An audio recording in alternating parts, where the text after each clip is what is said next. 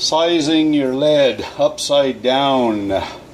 Bolt your press upside down on your bench. I have an old ammo press. It works slick.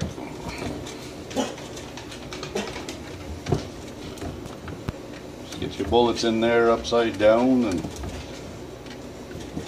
I find this faster. Don't catch your fingers on anything. Drops in there, works better than right side up.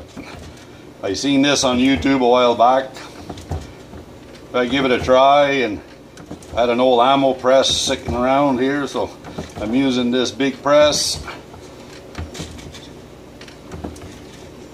As you can see, it works pretty good. Get a rhythm going, don't get your fingers jammed in there. Upside down press seem to work better.